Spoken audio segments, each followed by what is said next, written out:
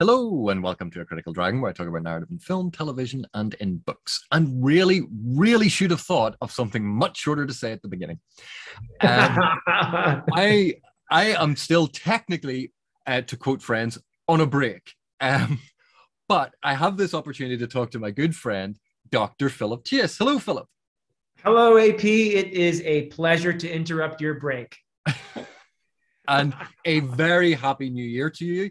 It's great to see you on the channel again. Thank you. It is an honor to be here and always a joy to talk to you, my friend. So I thought, given that it is the start of a new year, where people are thinking about the passage of time and doing retrospectives on what happened in the previous year, which, let's face it, 2021 wasn't a highlight for most people. I thought time in fantasy is actually an interesting thing to talk about. How the passage of time works, the passing of the construct of ages and epochs, and how things change and evolve over time, or as we see in fantasy, don't change and evolve over time, which is a really interesting paradox from some perspectives, and yet is quite explainable in other ways. So I thought we'd talk about time in fantasy. Sounds brilliant to me, AP.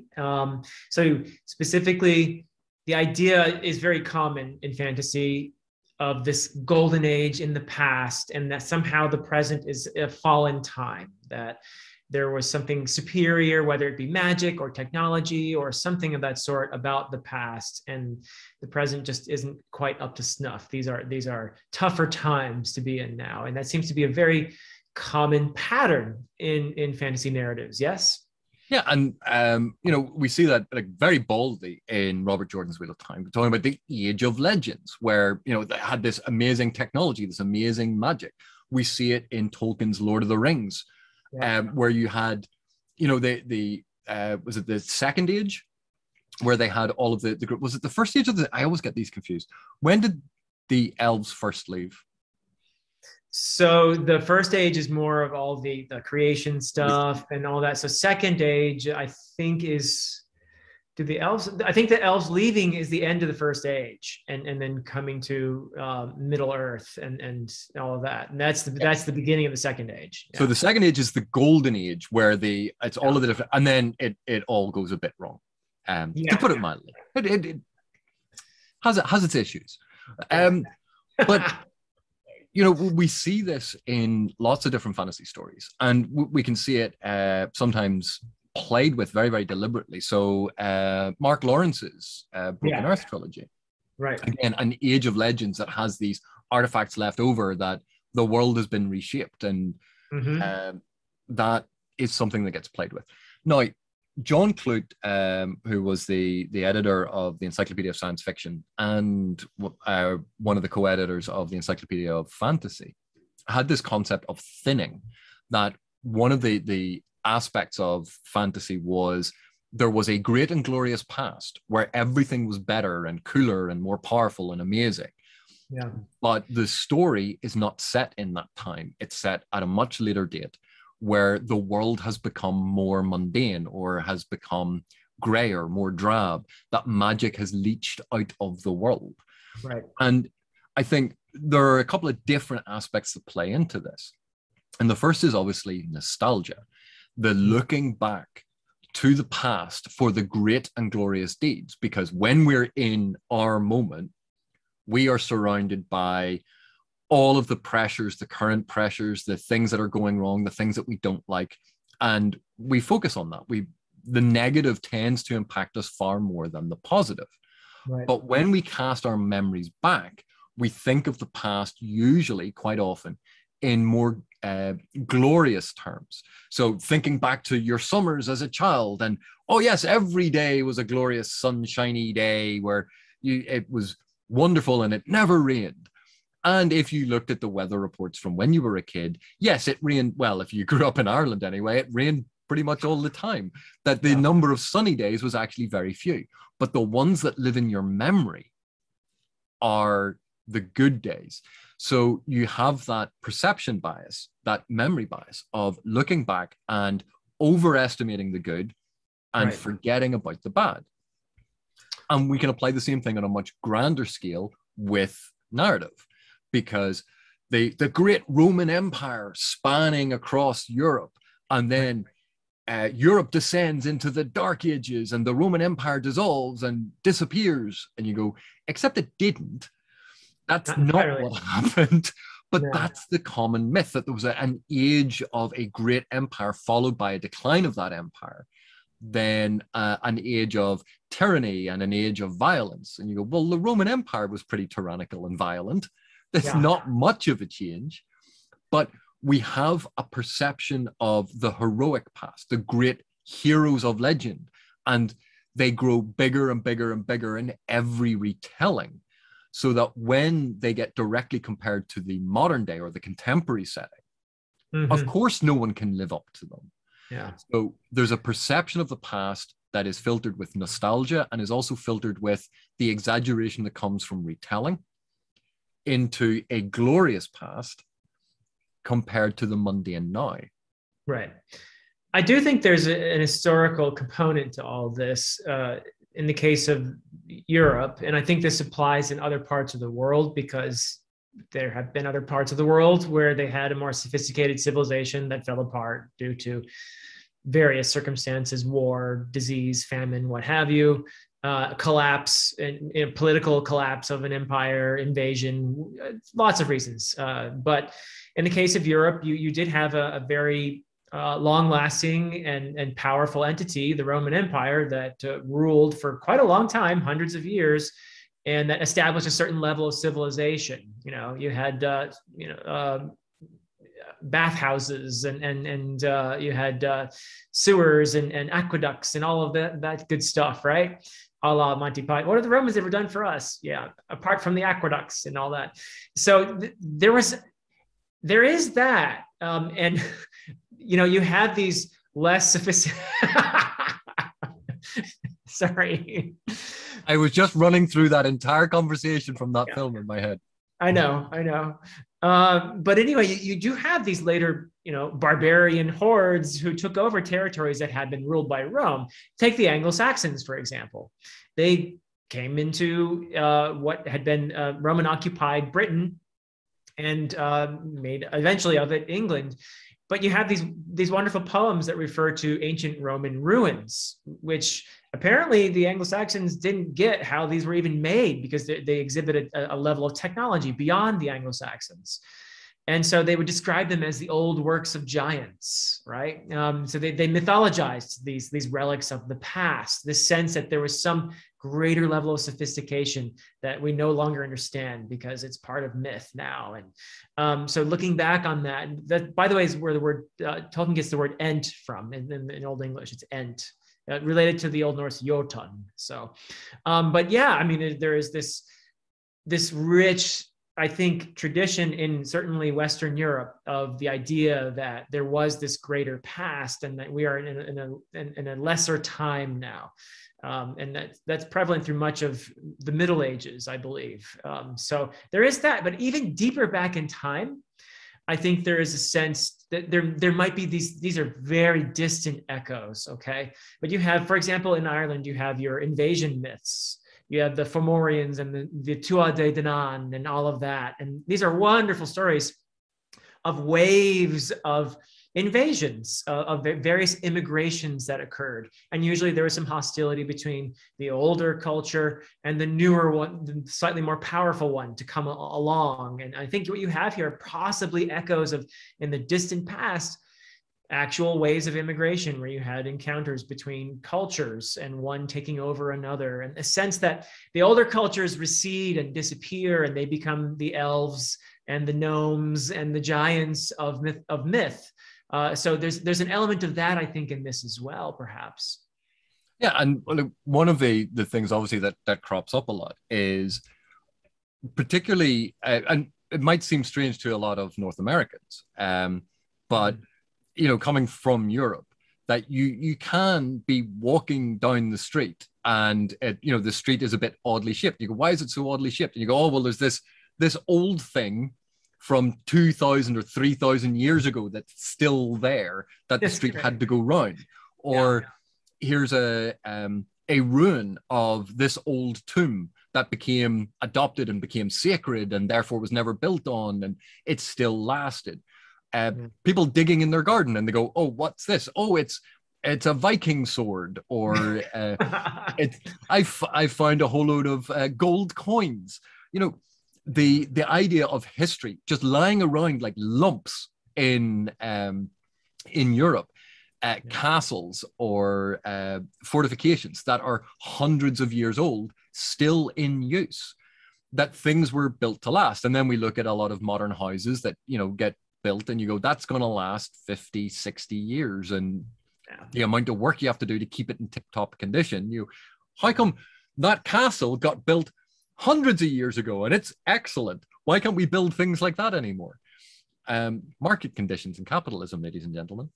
But the pyramids, these grand schemes built on the back of slaves, but the sheer concept of it, and then, you know, going to other cultures where you look at Angkor Wat and all of these amazing temples and structures and places of worship or places of power, and then when something happens to that civilization, and it could be plague, it could be an invasion, it could be any number of different things, the place is abandoned. The wilderness creeps back in. You have forestry growing over it, jungles regrowing over it. And so then, as a relatively modern day person going through, you're walking through a forest and you suddenly see an old settlement and you go, what? Where did that come from? Yeah. And because of the difference in time period, the style of the settlement, it could be, and also the settlement. So it could have sunk down into the ground. So you have these stone doorways that are leading down into the earth, like some sort of entrance to the underworld. So you can see the perception of this mythic past, this magical past creeping in. And when that gets wrapped up in folklore, fairy tales, myths, and legends, that the idea that the past was more magical and the more modern day is mundane and rational and scientific. Yeah. You can see the allure of this mystical, magical, legendary past. Looking even at the Iliad and the Odyssey, or the Aeneid, where a mythological set of things occurs and the gods intervene, and there are these great warriors that would dwarf any warrior today, and they had amazing magical weapons, and it grows in scale of something that just cannot be recaptured. And then when you add into that personal history or national history, so Charlemagne, kings tracing their lineage to great leaders like Charlemagne, and Charlemagne was a great leader if you were on his side. Not so great if you weren't on his side. Right, yeah. Ask the Saxons about Charlemagne, yeah. So the past giving power to the present, lending it legendary authority, this lineage being traced down. So we can see the importance of the past as this ill-defined, nebulous, quite often nostalgic and powerful thing. That what are we looking at in the contemporary story? It's usually something has gone wrong and the heroes are setting out to right a wrong, that they're correcting something that is a problem. And if the world is all glorious and if it's amazing, then you would think you would have fewer problems for the heroes to solve. Yeah. So from a narrative perspective, you can understand great and glorious past, gone horribly wrong, heroes are trying to recapture it. Mm-hmm. Yeah. Yeah.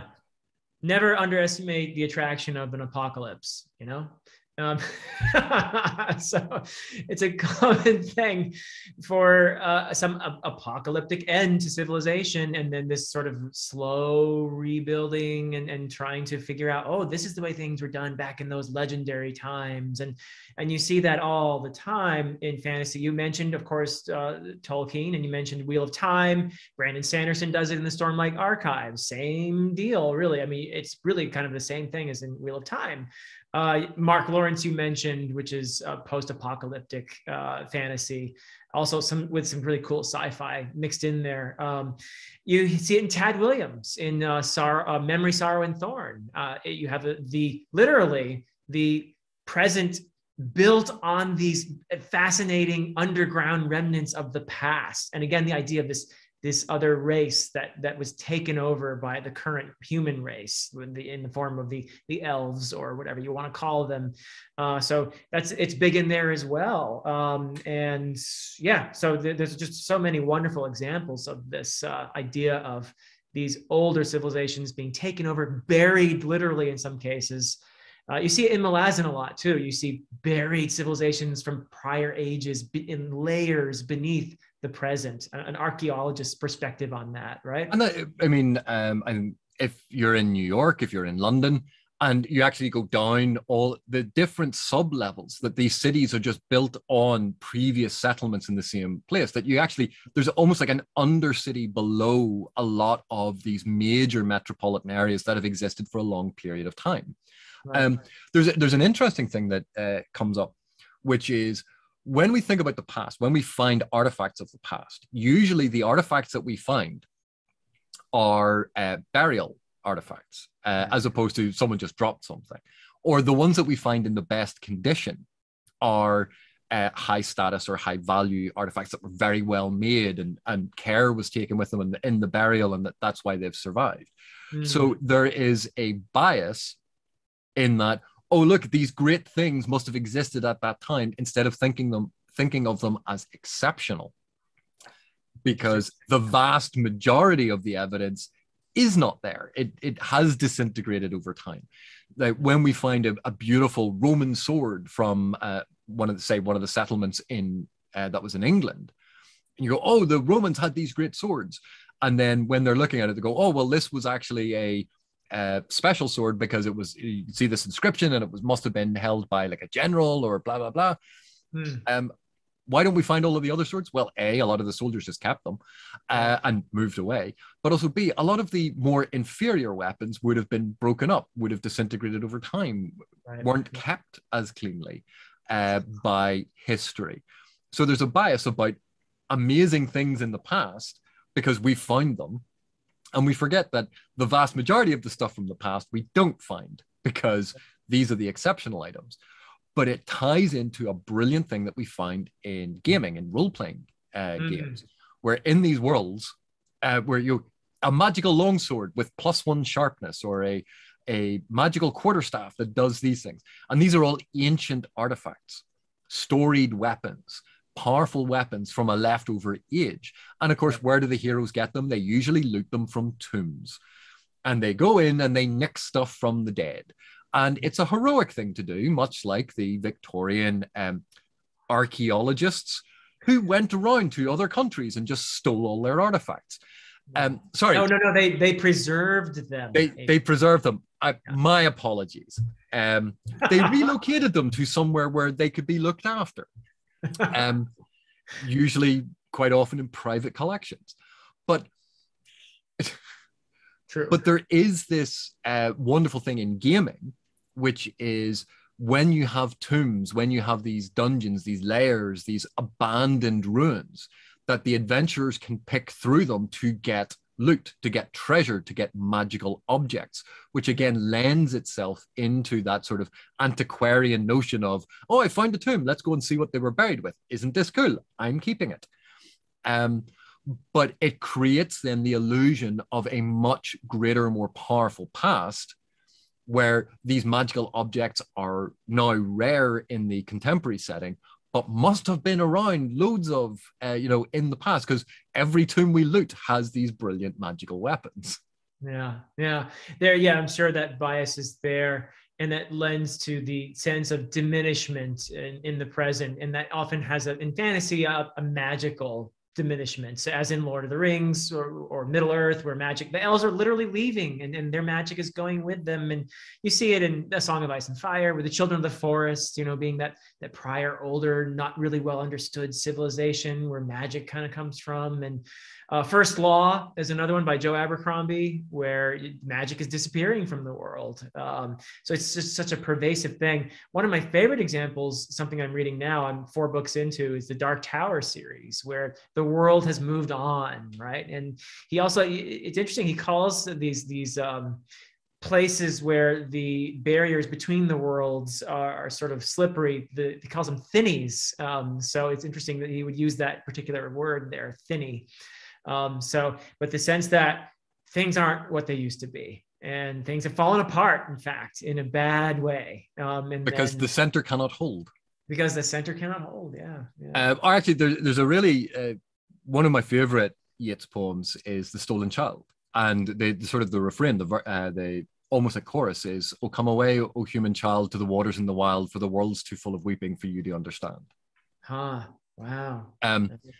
And that is, again, this idea of the modern day, the contemporary setting, being mundane, and only in the wilderness, only in the wild, only in the far away from human concerns, can you still find magic? Can you still find all of these different things? And it refers to a past. It refers to a tradition that has died out. And we see this with, again, the perception of how things used to be done in the past and a long and storied tradition. And in Iceland, they kept the saga tradition going a lot longer than in any of the other Nordic and Scandinavian countries. Right. Even though obviously the Icelandic settlement was made by those self-same people from those countries, from Denmark and Norway and Sweden. And you see it in Greenland as well. Again, that sort of conservative, insular, keeping to the old way because there's less of a bleed of culture backwards and forwards across the cultural boundaries. And time and the evolution of magic, or the diminishment of magic, are interrelated concepts. And I think we could actually do a separate video, and we should do a separate video, basically on magic and on how the histories of world evolve. But I thought this was a good kind of introduction to thinking about time and about the lost ages and why they are so popular and how they kind of get used and how we think about them. Yeah, brilliant. I think you hit on a very important dichotomy there too, the urban versus the rural, where the rural is usually perceived as backward, but it's also as preserving these much older traditions in some ways. And this is something, and legends of the past and so forth, whereas the urban areas tend to move on. Another great one that we didn't mention yet was N.K. Jemisin's Broken Earth trilogy. Definitely a sense of cataclysm in the past and the current age sort of crawling out of that and reforming itself, and the rediscovery of what actually happened is central to that trilogy too, isn't it? And that is not something that is preserved in the main centers of learning. It is something that has to be discovered. So that's another, I think, prominent theme as well. Yeah, and it, that thing happened. Turn around 3 times and spit. It's, why do you do that? And it gets linked to a tradition, and it's never walk underneath a ladder because it's bad luck. And you go, yeah, because the guy on the ladder can drop something on your head. It's common sense not to walk under a ladder. Oh, you broke a mirror. That's 7 years bad luck. Why would that be? Well, mirrors were really, really expensive, or they used to be. Yeah. And so breaking a mirror was bad luck because it was really expensive and hard to replace. That there are so many of these things that are tied into historical reasons that over time, the reason for it, the rationale for it, gets forgotten. And all you're left with is the practice. And the practice then takes on a mythic quality and a mystical quality. Yeah. And it's just how time operates, particularly in fantasy, is so fascinating, where you have an arrested development sometimes of the world, where it never seems to evolve past a certain level of technology. Right. And of course, this can be very confusing for people. But if you think about it, what's the difference between human levels of technology 10,000 years ago and 8,000 years ago? Not much. That's a span of 2,000 years Yeah. How much did technology evolve? Not a huge amount. What about 8,000 to 6,000 years ago? Yeah. Well, there's some evolution, but again, not a huge amount. But when we look at the precision with how the Mayan calendar was created, or the precision of some of the burial mounds and how they were aligned with various astrological phenomena, that clearly humans have always been smart. They've always been intelligent. They just had different ways of doing things. Right. And we sometimes look back on, oh, look at I've been watching the TV show Vikings recently. And oh, look at how silly they are with their doing this, and they don't know that that's there. And there are certain things that knowledge is cumulative. Right. And we build on it. Yeah, like the printing press, right? I mean, it made possible the spreading of knowledge in ways that had previously not been possible, and then that's a major reason why you go from to the Age of Enlightenment, really, in many respects, because of the invention of printing much earlier. Because you can have someone comes up with a brilliant idea and they write it down, and then you hire a bunch of scribes to make 5 copies. And you can then send it to 5 people. Printing press, you have a brilliant idea, you write it down, and now you can print hundreds of copies and you can ship them to learning centers all over the world. And then those people read them, that gives them a brilliant idea, they write that down and they spread that across. So you move from having to speak to someone to explain your idea to being able to write it down. And as each sort of development in the level of communication gets more sophisticated and easier, we have the dissemination of information at a faster and faster rate. And then when you have travel becomes easier, when you have instantaneous communication, the telegram was so important to the spread of information, because that then led, think to the telephone, and then from the telephone to the internet. And now someone can come up with a good idea or a bad one and instantaneously share it with the rest of the world. Right. And it has its drawbacks, but the spread of information accelerates when you have travel and when you have lines of communication like that. And the more that happens, that's where you see the snowball effect of things evolving. But there have been minor instances of ancient technologies that we just can't replicate. Greek fire being one of them. The type of concrete that the Romans used, no one is quite sure how they did it. There is a soil repairing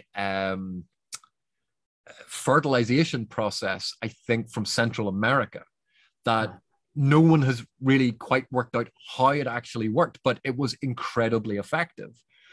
There are minor instances of all of these sort of lost technologies, but in comparison to any ancient world, you look at, we are talking live instantaneously across a quarter of the world, and we can see each other, we can speak to each other, we can send each other files instantaneously. I don't need to, I have a car, I can drive hundreds of miles in a single day, as opposed to getting on a horse and it taking many weeks to travel the same length of time that I can do in a car in a single or in a couple of days. So perhaps magic has not left the world after all. Yeah, it's just called science now, and it's really, well, science is actually a lot of fun and interesting, but magic was just so much cooler. Yeah, cooler. I do sometimes wonder if the internet is actually making us any smarter, but but I mean, it is. That's a discussion for another time, Philip. But we've gone from the elves to the internet, so yeah.